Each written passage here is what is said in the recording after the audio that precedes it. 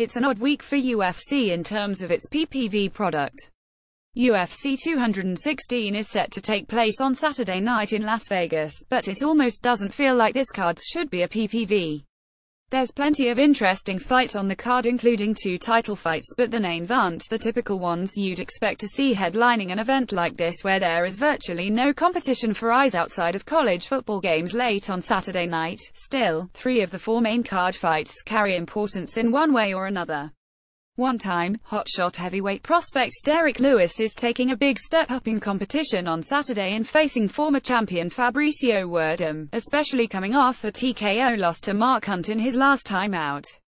The winner of this fight figures to be 1 or 2 fights away from contending for the belt, considering how shallow the division is. Then, you have a chance to witness history when Demetrius Mighty Mouse Johnson looks to break Anderson Silva's record for most consecutive title defenses when he faces Ray Borg. And in the main event, Tony Ferguson finally gets his shot to fight for UFC gold after winning 9 consecutive fights against a red-hot prospect in Kevin Lee, who is on a 5-fight winning streak of his own.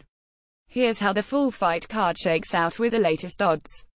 UFC 216 fight card. Odds: Tony Ferguson 210, Kevin Lee 175, interim lightweight title Demetrius Johnson C 1400, Ray Borg 800, flyweight title Fabricio Werdum 265, Derek Lewis 215, heavyweight Kalindra Faria 190, Mara Romero Borrella 160, women's flyweight Beneil Dariush 240, Evan Dunham 190, lightweight Mdu Kainoy 160, Cody Stamann 140, bantamweight Joel Brooks 360, Nick Lentz 260, lightweight Lando Vannata 210, Bobby Green 175, lightweight Poliana Botello 140, Pearl Gonzalez 120, strawweight. With a big card on tap, our experts took a crack at picking each of the main card fights.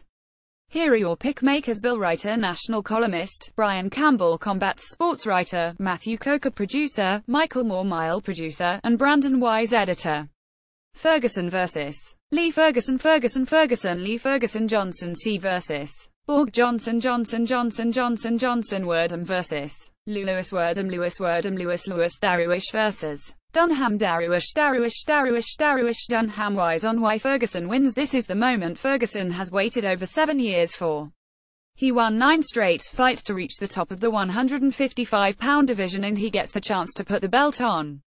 Ferguson will likely want to keep this fight a wrestling match given his recent run of submission wins 4 out of 6, but will need to be careful in taking too many chances, as Lee is a strong wrestler as well.